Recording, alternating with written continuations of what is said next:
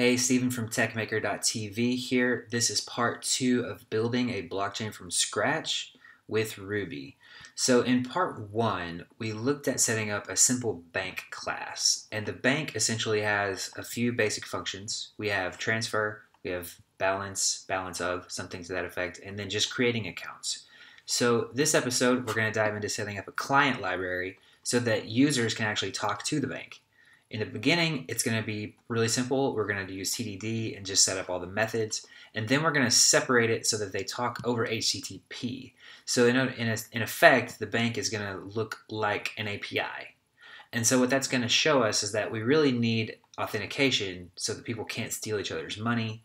And that's going to lead us into using cryptography to essentially make it authenticated.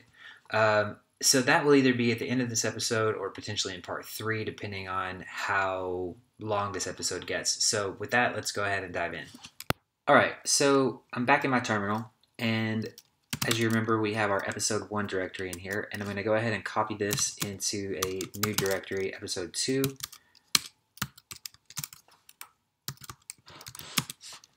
So now we have episode 2, so let's change into that.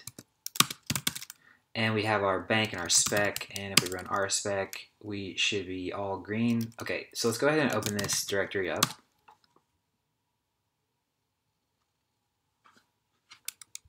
And this is going to take a second, so I'm going to cut the video. Okay, so I'm going to go ahead and create a new file in the spec directory, and I'm going to call it client spec.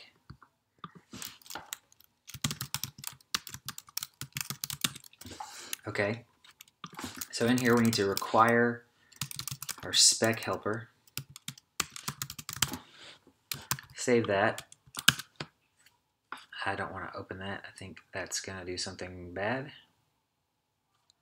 Okay, nothing. Okay, so let me just rspec now. Okay, so now we're going to do rspec dot describe client do end, and then now if we run rspec again, we should get an issue. Okay, so we don't have a client, so I'm going to, in actual fact, I skipped a step here.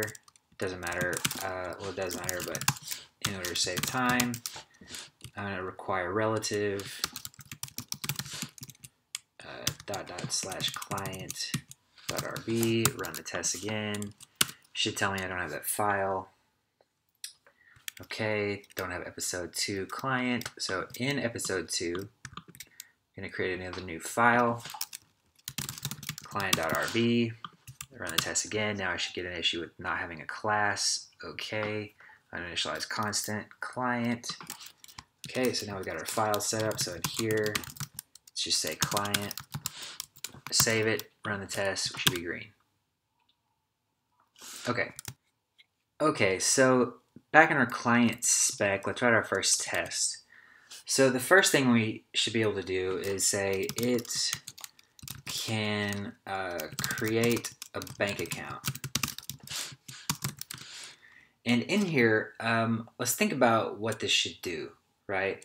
So we can say bank, let's actually open up our bank class so we remember what that looks like. So we have bank, owner adders, total supply, balances. Let's open up our bank spec. Let's see how we initialize all this stuff. I'm going to rearrange my little tabs here. Maybe I have to go. That's just lagging. That's cool. So I'm going to put my client spec here, hopefully. And then we have bank spec. Okay, cool. So I'm going to grab this, jump in my client spec, and use the same bank. So what I actually want to do in here is say client equals client.new, and I'm going to give it a bank. Let's just give it the bank, and then say client.createAccount. Actually, let's just run our tests, kind of stick to good TDD practices here. So we've got an initialize method missing, and we need to give it an argument of a bank. And that should get us green again. Okay, so in here, we'll say client.create create account, and let's just say for now Steven, and then we'll check the balance. Get balance. Actually, I'm getting ahead of myself again here. Let's check that because that's going to blow up. Okay, so I need also a create account, username.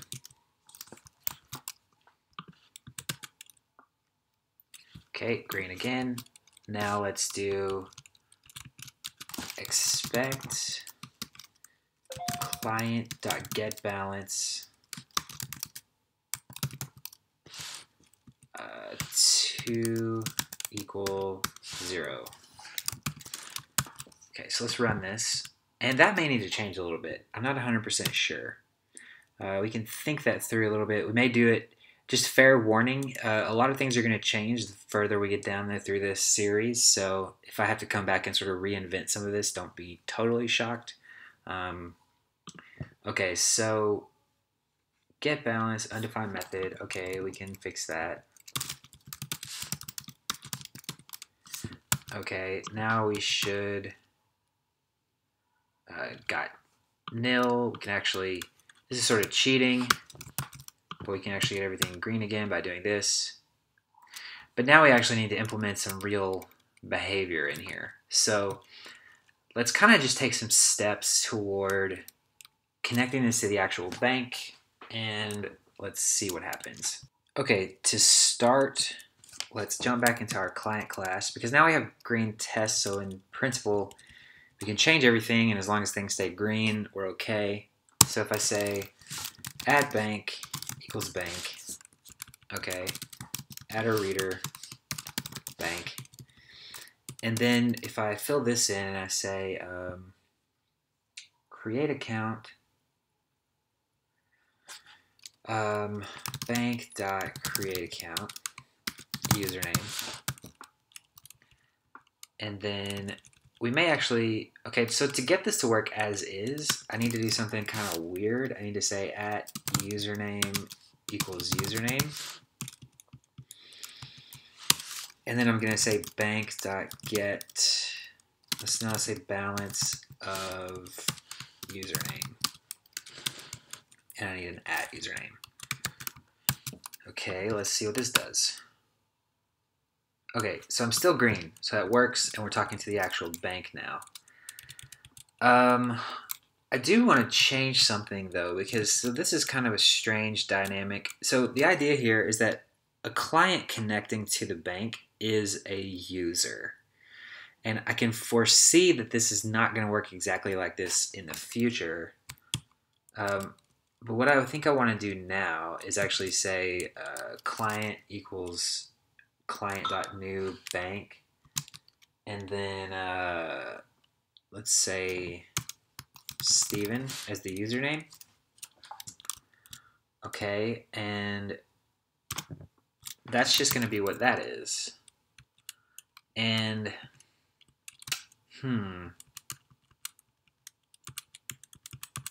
so that's kind of tricky. So what I'm thinking about doing is actually saying, okay, so we have username, at username is username, we get username up here, and then this is just going to call balance of username.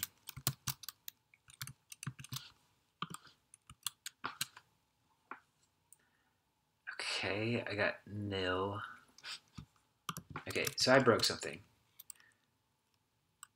Oh, okay.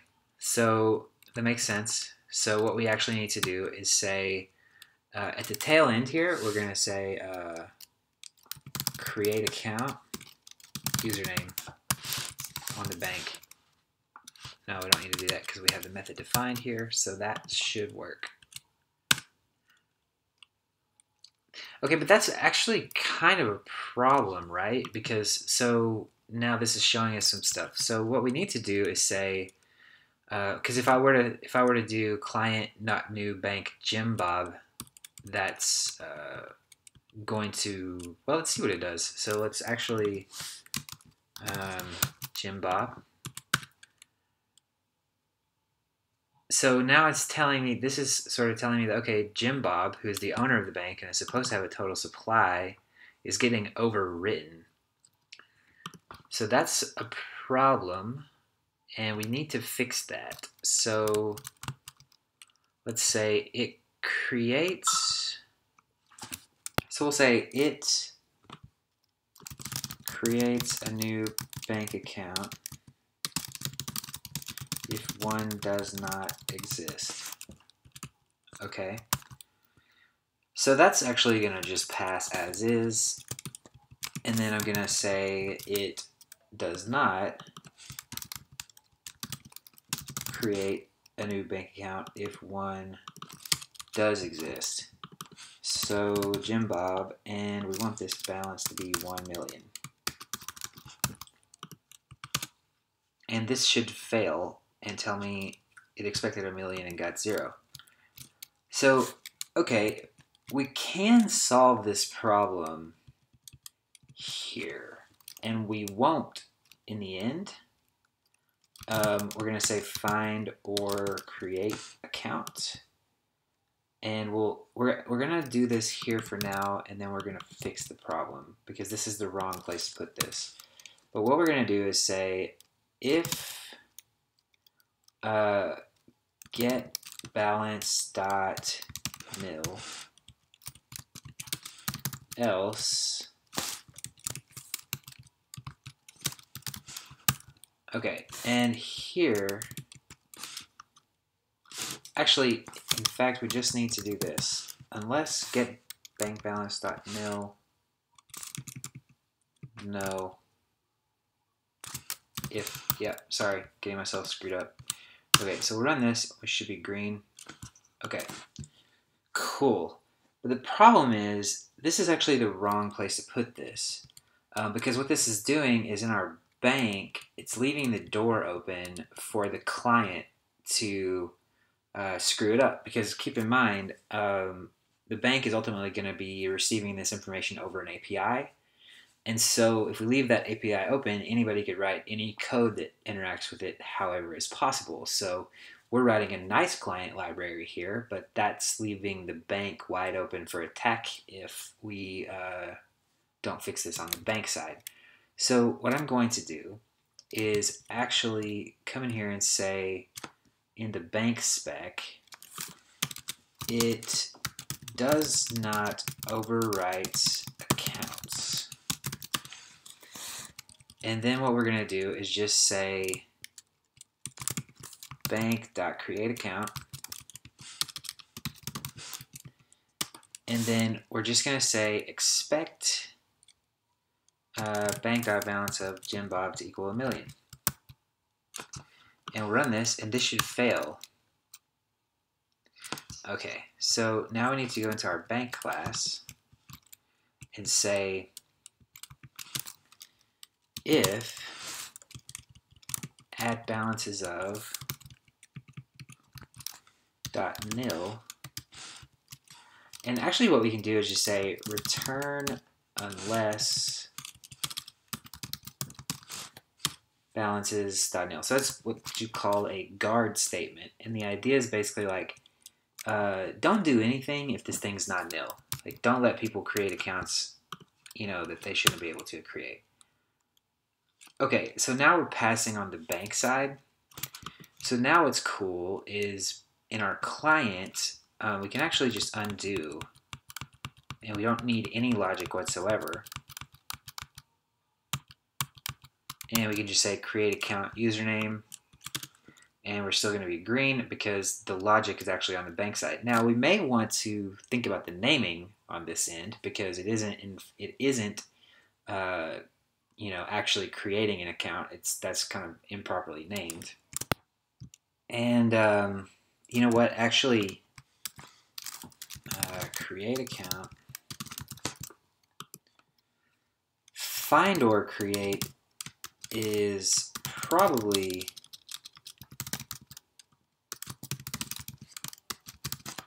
the right name, realistically. Find or create account for username. That's probably probably right. I broke something. Oh, right. So create account. That needs to stay the same. Yeah, that's interesting. So for now, we'll leave it alone on the bank. I'm fine with the create account basically doing nothing and like that. And then the client basically, has the ability to run it, try it, and, if nothing happens, nothing happens. So the last bit we need to do is actually implement transfer. So what I'm going to do here is say it can execute transfers. That should be fine. And then we'll say client, let's just grab that one, and we'll call that client 1. And then we'll say client1.transfer, let's say to Steven, and then the amount will be like 4,500. And then we'll say client 2 equals client dot new bank Steven. And actually, I'm going to kick that above so we don't get into any issues about the account not existing. And that's actually an interesting point here would be like, maybe if you transfer to an account that doesn't exist, we actually just send it there. And then if somebody ever claims that account, they have a balance to start with. That could be kind of interesting. I suspect that's how that would work on Ethereum. If someone sent, Ether to the wrong address, and then by some crazy circumstance, somebody gets that address in the future, they would actually have a balance. Getting that address, I think, would be highly unlikely, but probably not totally impossible. At any rate, we'll do this for now. Client1.transfer Steven, and then client2, so we'll expect client2 dot get balance dot 2 equal 4,500, and we'll expect client1 dot get balance to equal, I'm gonna do math again in my head, 5500. That's too many. Hold on. Nope, I did that wrong. That should be a 5, I think. 4,500, that should be a 0. Okay, here we go. So I definitely skipped some steps, so this is going to fail out pretty early, and we'll have to kind of follow the failures. So undefined method transfer. Okay, def transfer. We'll say bank.transfer, and then the from is username. The 2 is, we'll have to give it a 2 and an amount, right?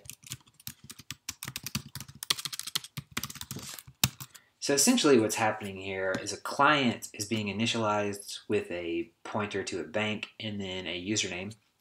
And then that username, like the user owns that client while it's running, essentially.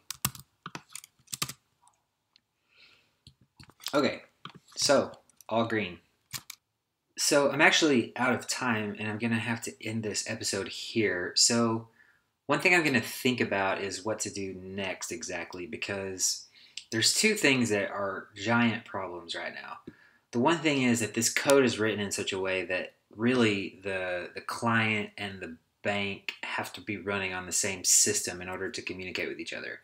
So what we're going to do to solve that problem is make the bank into a server-based application that can be communicated with via API endpoints. And we're going to do that with Sinatra to make that like kind of a lightweight server that's running. And the second thing is there's no authentication, so anybody can log in as Jim Bob and have $1 million. So I'm going to take a little bit of time and research what I think might be the best next step, but it's going to be one of those 2 problems that we're going to solve next, and then we'll follow with the other one. Once we have those 2 things knocked out, which is going to take another 2 to 3 episodes, I imagine, Like I said, this is going to be a pretty long series. Once we have those knocked out, we're going to look into gossip protocols and how really the key problem that blockchain is dealing with is how do you do this in a decentralized way? So we still have a little bit to go before we even get to that, but we're going to have a pretty interesting system running after another 2 or 3 episodes. And beyond that, it's going to get much more interesting and much more difficult. So stay tuned for those, and I'll talk to you next time.